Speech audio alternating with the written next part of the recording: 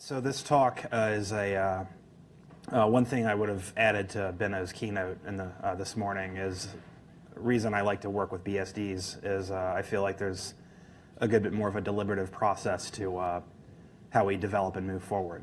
This talk is very much in that spirit. So a good chunk of this I consider basically a design review. So please chime in if you have comments or questions or anything. I will let you know when we're in the more instructional parts. So, which is the introduction is one of those. So I'll start with the motivating example for why one would want to do what I'm proposing. So consider signed kernel modules, or signed kernels or kernel modules. So we have ELF files that carry a public key signature, and these are checked by the bootloader and by the kernel. And that way, you know if you load a module that you're loading something that has been checked out and signed by the person who built it. This isn't somebody injecting something into your kernel. So UEFI and Grub both have some kind of facility for doing this.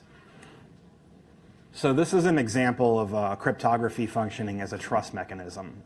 Most people, when you mention cryptography, think of it as a confidentiality or data protection mechanism, but it can also be a trust mechanism.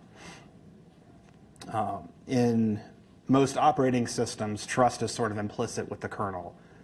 So kernel enforces all protections, and we trust the kernel because it's the authority. This is actually what I would call, what I call in other work I'm doing, authoritarian security. The other extreme of that would be innate security, which is cryptography, where you're trusting an algorithm. What I'm proposing is somewhere in the middle, where we're using public key cryptography to enhance an operating system's built-in trust mechanisms.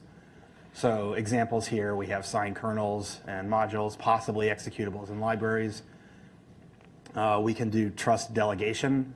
So public key cryptography would let us do things like issue a capability on one system and have it honored on another.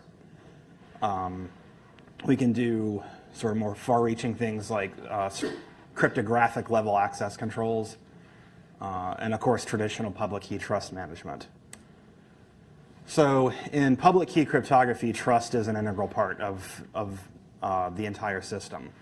So we usually have some set of public keys that we trust implicitly. So these are the root keys. These are considered the roots of trust. And we extend that trust to other keys through by signing those keys. So this uses public key signatures. Public key, and we can form chains of trust all the way back to the root keys this way. So public key infrastructure, which is certs, is based on this, uses a tree-like mechanism. PGP uses a web of trust, so a graph mechanism. All right, now we're moving into the design overview. So this is me actually describing the infrastructure I propose to build, so feel free to chime in. So the infrastructure consists of two major components. That's the runtime trust database and the trust-based configuration. Sorry. The primary interface to the runtime trust database I'm proposing is a DevFS, so a device file system interface. So basically, you're talking through device nodes. And I'll get into more of the details about how that works. There's also some auxiliary systems like ELF signing conventions. And this system addresses many of the same problems that the NetBSD VeriExec infrastructure addresses, and I think we can achieve a good bit of an interaction, a beneficial interaction between these two systems. So first, the in-kernel API. So this is basically a public key, a PKI-style trust database. I'm proposing we have a set of root certificates. These are established at boot time. These do not change through the course of a running system without hardware intervention. And the reason for that is that that establishes a higher level of integrity for these keys. So the trust database is structured like a forest. The roots, of course, are the root keys. You can add an intermediate key provided it is signed by an existing intermediate key or a root key. All keys have a revocation list. If you add a revocation list and it contains currently existing intermediate keys, those keys and all their descendants are revoked. So basically, every key is in the database is guaranteed to have a chain of trust back to a root. And the basic functionality, we can check a signature against this database, and we can enumerate the database. So the device file system interface, and I think this is, I can go into more detail as to why I think this is the correct way to interface with this sort of a system. Propose you have dev trust as sort of we can change the path if people don't like it. But dev trust is basically the root of these device nodes. Trustctl is a node to which you can write an X509 certificate or revocation list. And at that point, it's processed and either rejected or accepted and integrated into the kernel's trust database. The format that I propose for this is the binary DER as distinguish encoding rules. And I'll get into more details as to why that format in a bit. You can enumerate the certificates through trust. Sorry? Is that meant to be a mountable file system? So that would be devfs device nodes. Okay. So the driver would create these device nodes, and that's the primary means by which you talk to the system. Okay, so it's yeah. Not file systems. Right. Well, it's a device file. It's nodes in the device file system. Yes? Why do this with device nodes and things rather than just having a more general RPC framework that you can interpose on and stuff? I talk about that in a couple of slides. That's sort of what Linux does. There's advantages, and having this interface doesn't stop you from doing that, but there's advantages to this style of interface. So you can enumerate the certificates or just the root certificates at these two nodes. I propose you read back certificates in the PIM encoding, and there's reasons for that I'll get into. Eric? Yes? Just a quick one. You do want to allow, for, much as I love X509, you also want to allow for other mechanisms like the same system may want to support OpenPGP as well as X509. Okay. There's caveats to OpenPGP, but this doesn't need to be the one and only way to get keys into the system. No, I guess it applies to the dev trust view. At some point, you might want to distinguish between what kind of trust you're dealing with. Okay. Right. So as for more detail on setting up root keys, so there's 3 different techniques you could use. They all have advantages and disadvantages. One is you can build them directly into the loader in the kernel. Now, for loader, that's necessary, unless you're pulling keys out of a hardware device, like an EFI platform key or something. Advantage there is that an attacker can't, somehow get their own key into the system because the keys are all built in. Another advantage is you get the full cipher suite. Disadvantage is it's inflexible. Another option is you obtain the keys from something like a TPM. Advantage there is that you're interfacing with the hardware. The disadvantage is that TPM crypto suites tend to be are rather disappointing. Sort of RSA 2048 is the best public key you're going to get. Another option is you pass from a loader to the. This is an incomplete option. But you can pass from the loader to the kernel via the keybuff mechanism. Keybuff is an interface I added to help support Geli. It is specifically designed to be extensible, so we can add more kinds of keys. It's without any code no, you'd have to add a magic number, but as it's designed now, it can support up to RSA 4096.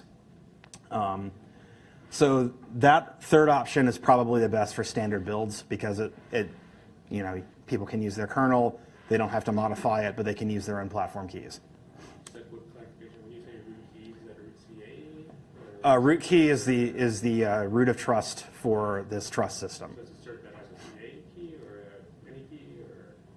It's whatever key you establish as the root of trust for your system. So I'm going to get into that here. So the trust-based configuration, so the runtime trust configuration is a running system. Trust-based configuration is how you configure the build system to produce whatever root key sets you want. So proposing here, you have files under etc that store the root certs and the intermediate certs. Intermediate certs would be, we'd add a machinery to RC to load these at run at boot time. So basically it would go through and scan all those certificates and load them into through this DevFS interface. The root keys, to build the root keys in, you can convert them to C source and then compile them into a static library. And then you'd have a .a that you could use to build the root keys directly into anything you want. You don't have to use that, but that's how you achieve the baked-in option. So this is answering your question.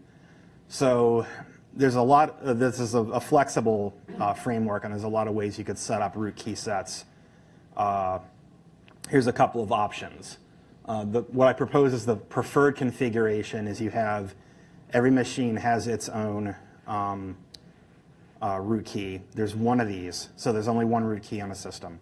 That sort of represents the user's control over their own system. It's also in line with IBM's trusted boot framework for power. Everything else is an intermediate key that's signed by this root key. So anybody you choose to trust, you can revoke that trust. Now, standard distributions, so say what the FreeBSD project would put out as a standard build, you would have a certificate for the FreeBSD project, and that would be set up as a trust root. However, you could have the installer generate these platform keys and then sign the FreeBSD project's certificate, and that way you achieve the preferred configuration, but you also are trusting builds directly from FreeBSD. And an alternate configuration for a high security network would be I have a centralized root key. I don't give the private key out to every machine. I just give the public key. So that way, this would be like a high security network where I build everything on some central location and then distribute it out to a bunch of machines. And that way, I can't load modules or possibly run executables that aren't signed by the network, the central network, but I still have access to this kind of a system. So, getting into formats. This is getting into the questions you asked. So OpenSSL is part of FreeBSD base. This is why I designed the system to work with OpenSSL. X509 certificates are a pretty standard format, so that's why I chose those. The binary dir encoding is very easy to parse. Essentially every element tells you how long it is up front. So it's very easy to write a parser and very easy to write one that doesn't accidentally have buffer overflows. Because you have a distinguish encoding, you can do memcopy comparisons. So, particularly for the names for these certificates, you can just directly memcopy them. You don't need to even subparse them out. The PIM encoding is the standard for most applications, so like Apache or SlapD or whatever other network services, those usually use PIM encoded certificates, so that's why I chose that for output. Right. Sorry, your question's a little later along. So as far as signed executables go, the ELF file format is already based on sections. It already has facilities for adding metadata to files. So I actually have code written to create these. So the format is you basically add a .signed section that contains a CMS message, a CMS detached signature. and you compute this by zeroing out the signed section. CMS attached signatures have a constant size for a given cipher.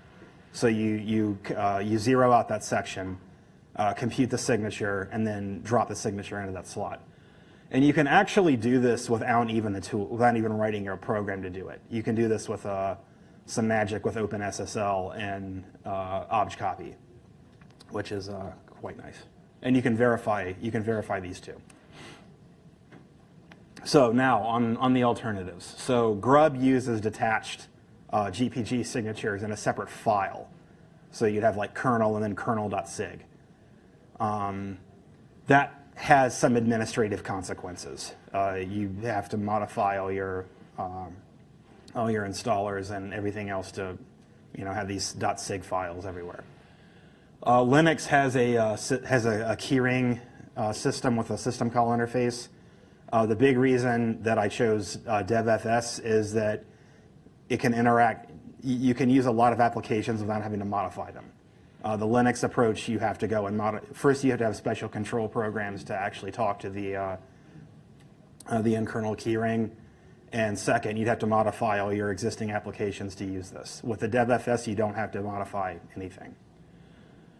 So as far as this, like I said, signed ELF, I went with that because the signatures are contained inside the files. They're not separate, so there's no administrative consequences. Also, the PGP Web of Trust system is arguably the wrong trust model. This is a top-down routes to intermediates to leaves trust model, and the Web of Trust really doesn't apply here. And also PGP, the key owner, not the signatories, revokes the signatures. So when you say applications don't have to be modified, their applications don't currently assume that they can open /dev/trust/something and get some information out of it. So, modification is required anyway, right? Well, or are you saying that this is meant to be a drop-in replacement for your whatever keyring file? So Apache, that. So say Apache or most other sort of web SSL-enabled web services. At some point in their configs, there's a CA file, and you point that at some file that has all your trusted keys. You could point that at /dev/trust/root certs, and that would just work. Unless they're somehow detecting, oh, this is a device, let me not open it. But I don't think most do. So if they're capable of opening that device node and then parsing standard concatenated PIM encoded certificates, then it would work. What do you think about the reason I asked my earlier question is that why not something like /proc where there are files that you can open? They don't look like devices now. Okay. I'm not going to die on the hill of path names. If you prefer /proc, then sure. Yeah, we can change the path names. That would let you mount it into a jail more easily than proc, I think. And, to know what happens and others, it's probably a good not die on that hill discussion. Okay. So I'd like to make an argument in favor of a distributed model instead of a top-down model. There's a lot of work being done on reproducible builds, and the idea behind this is, okay, This is a web of trust, not as opposed to a forest, basically. Well, I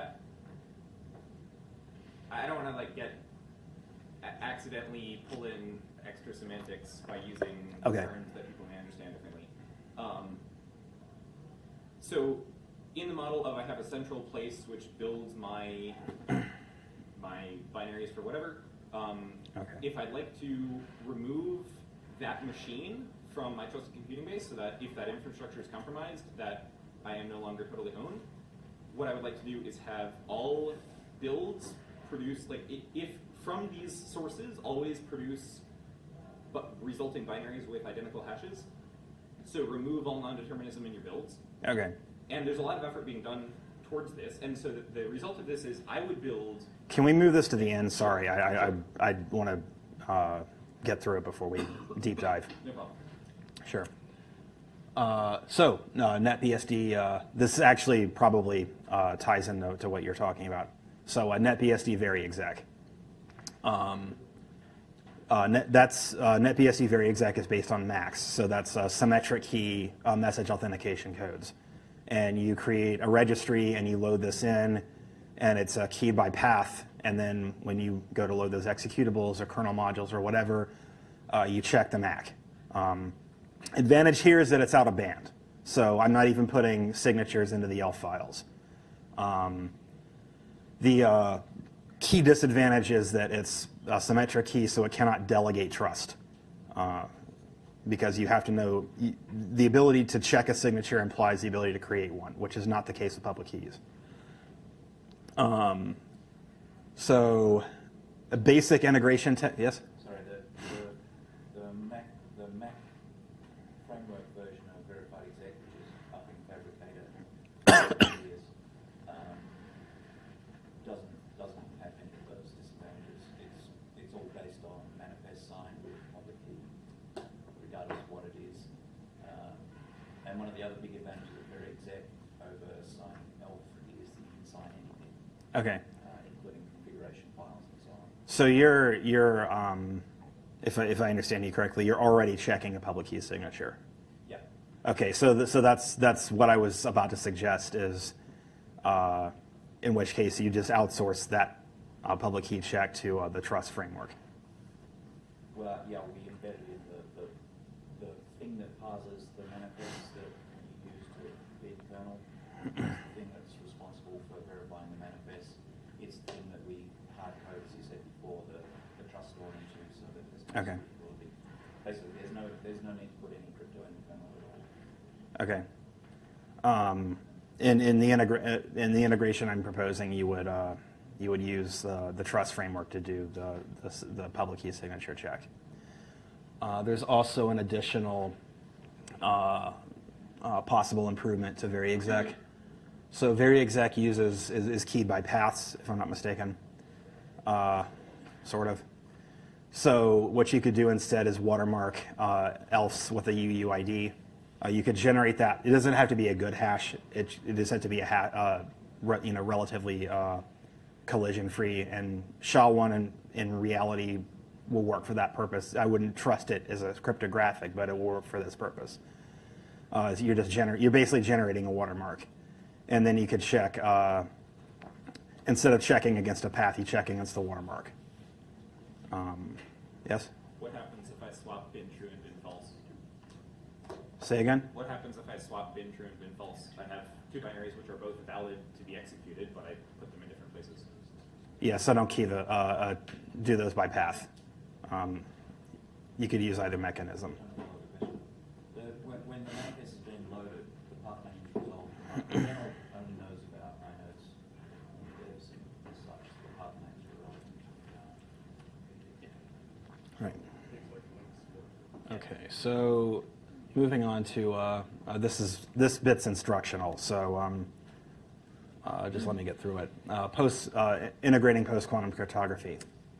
So where we stand with regard to quantum computing and cryptography, I consider it a decent rule of thumb that at some point between 5 years out and 50 years out, we're going to have very likely to see quantum computers that can attack public key cryptography, existing public key cryptography schemes.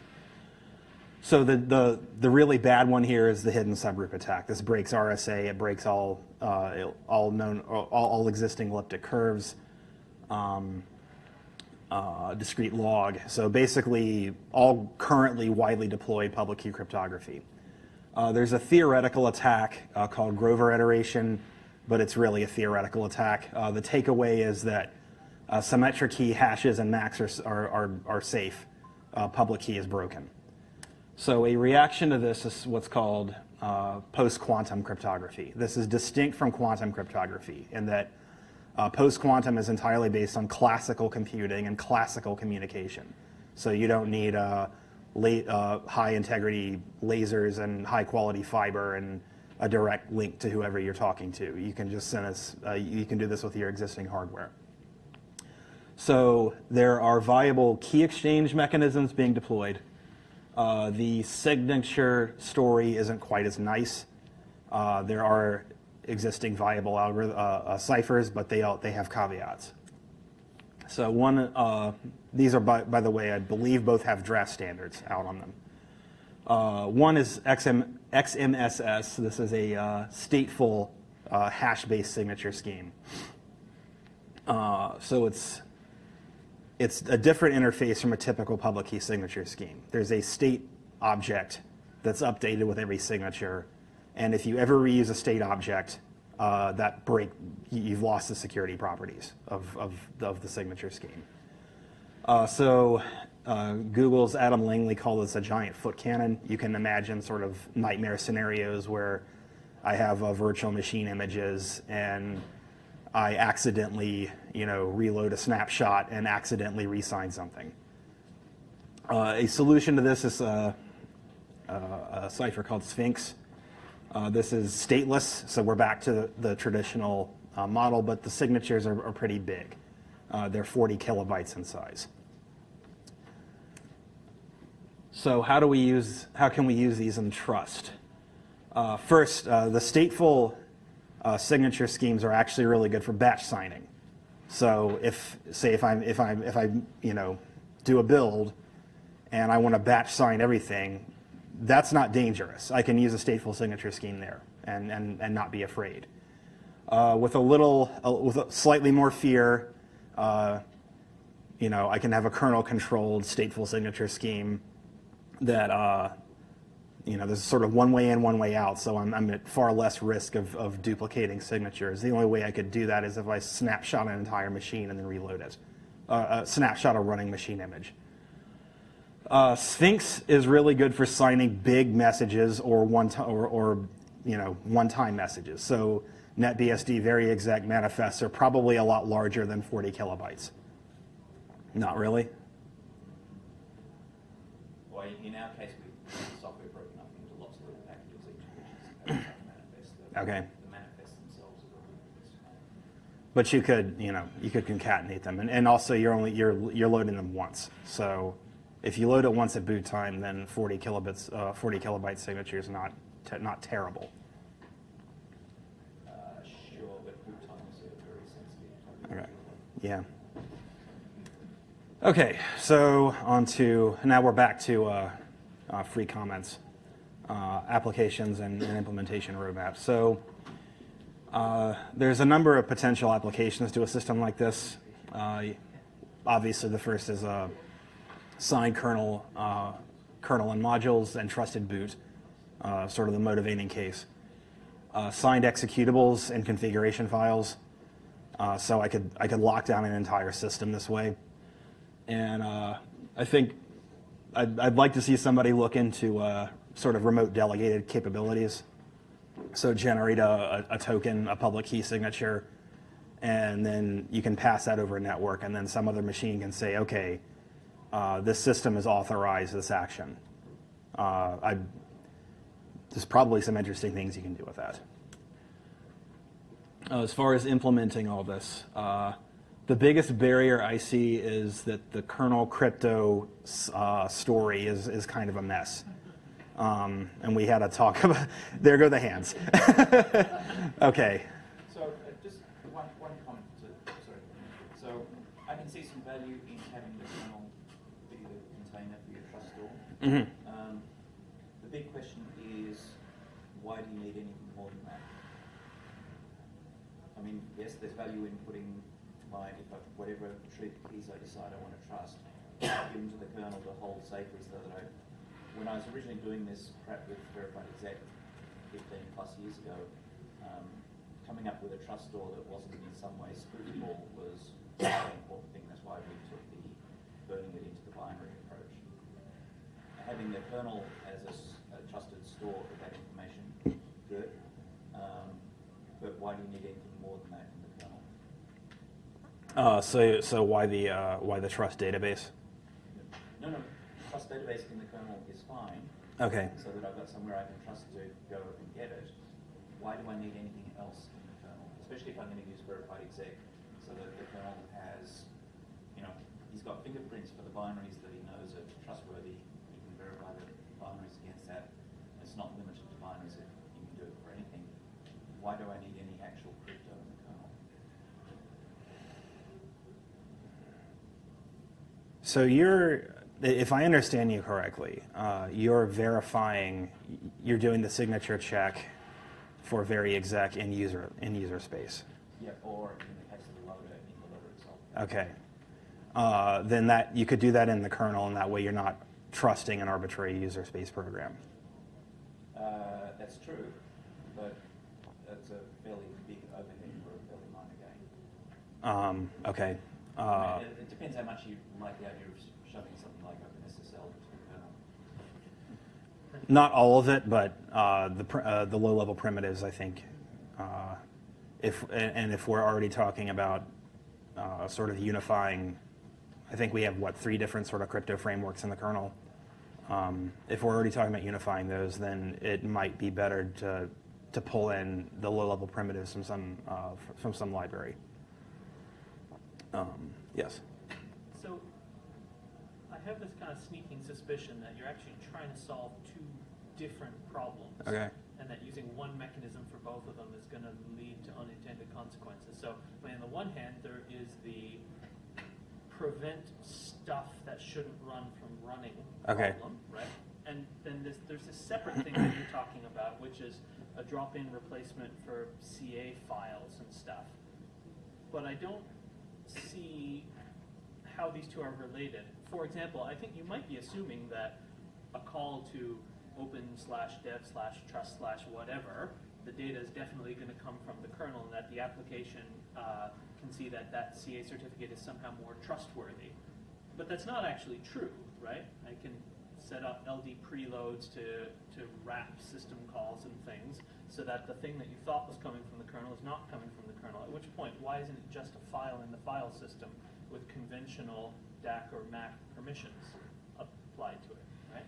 Like, I get the point of trying to make sure the loader verifies the kernel before it loads it. The kernel verifies modules before it loads them. The kernel maybe does the VeriExec thing on binary. I get that, but I don't see how that's connected to this arbitrary trust store stuff.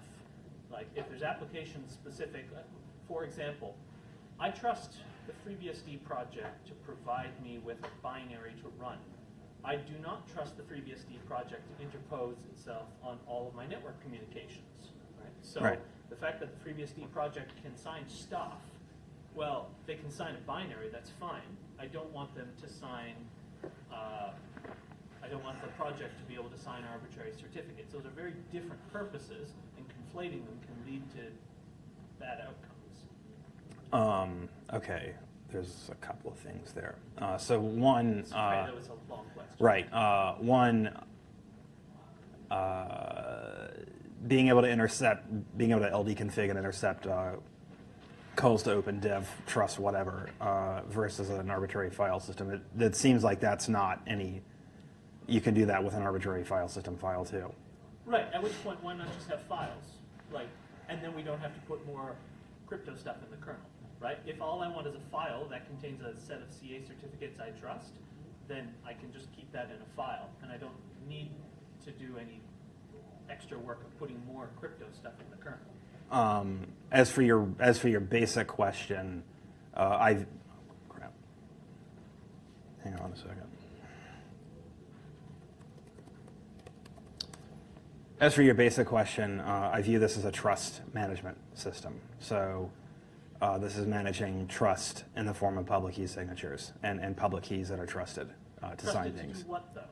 Because trust is not an absolute concept. So that can be done. X509 has extensions for further subdividing trust. Not implemented even in OpenSSL. So when we looked at doing a PKI a couple of years ago, we said, ooh, X509 has attribute certificates, which means that you can provide limited signatures. I trust the bearer of this private key, or the bearer of the private key corresponding to this certificate for the following purposes. But, I mean, OpenSSL doesn't even implement that because the OpenSSL code base is, to a first approximation, unextensible. And so part of the reason we gave up on it is because we couldn't write tools that we could use to do this kind of stuff. Okay, but public key trust can be subdivided.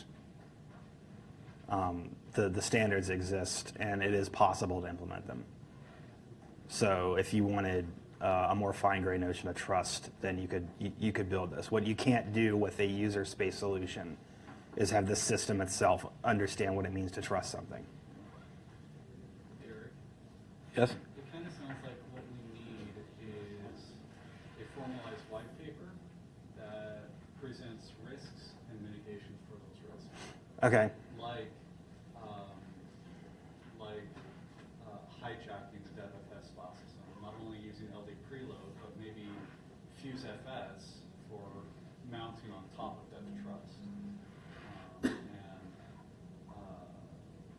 As part of that white paper, we would also figure out ways to attack the system, ways to mitigate those attacks. It sounds like we need a more in-depth discussion, a more in-depth and technical discussion than we provided in the next 4 to 10 minutes. Okay. So there is a paper version of this talk. It does not go deep into potential attacks. It's mainly describing the architecture, but it could be extended and with that deliberation taken on. Okay. Yeah, this is close to the end. So, right, the kernel crypto situation is I view as the biggest barrier. Figuring out where we're going with regards to the kernel crypto framework needs to be done. Beyond that, the tasks are not terribly difficult, and the sort of a batch ELF signer I've already implemented, so I already have code for the signed ELF format. So, sorry, so beat on also whatever.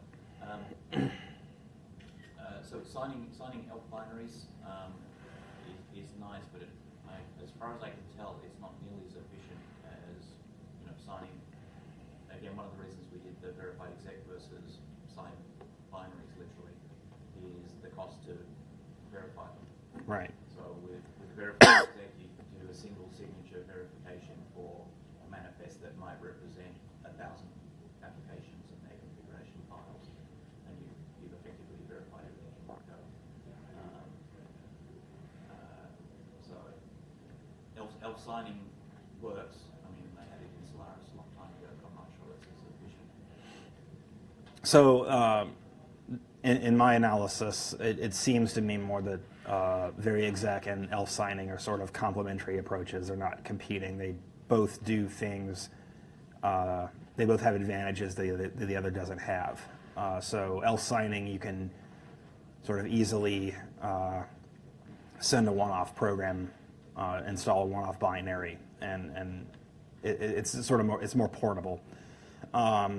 VeriExec, of course, has all the advantages you mentioned. That's why The other thing we do with verified exec is we can associate labels with a process, so you can use the same manifest to not only verify the application but associate labels with it. Yeah, that's why I work to try to find ways to have these two systems interact. Right.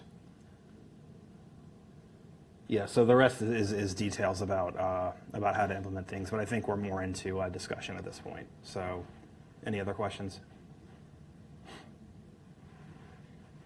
Yes. Just wondering, thought about how this might be extended to cover storage of private keys, symmetric keys, things like that.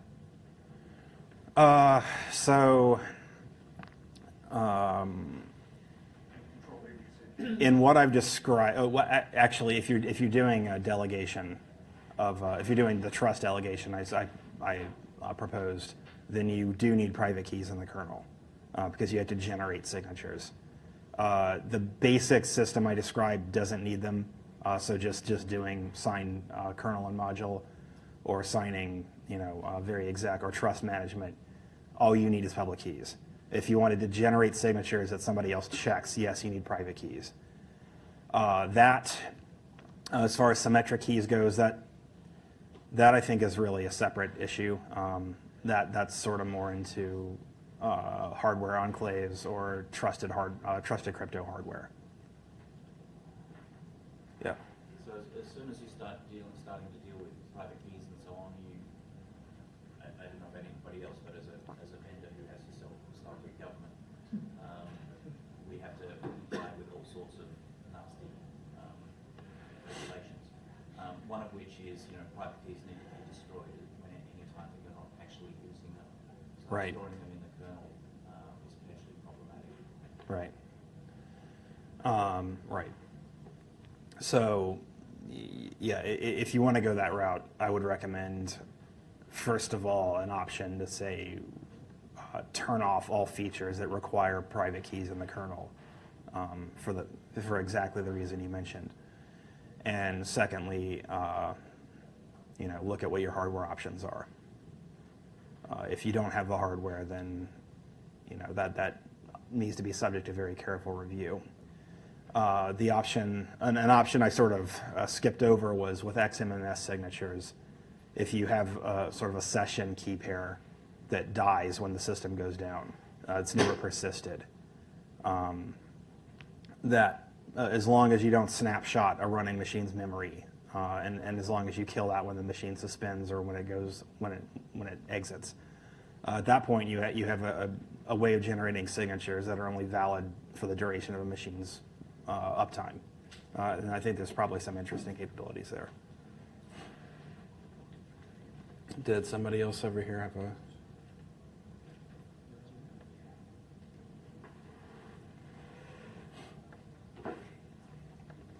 Okay, so I think we're at the end of the talk at this point. So thank you for coming.